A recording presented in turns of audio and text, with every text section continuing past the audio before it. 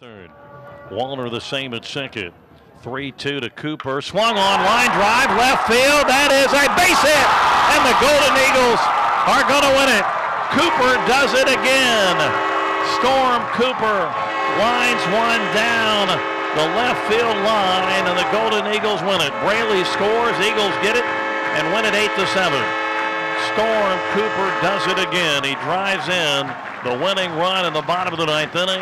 Southern Miss battles back from a 7-0 deficit and wins it with a run in the bottom of the ninth inning, 8-7 over the Huskies of Northeastern.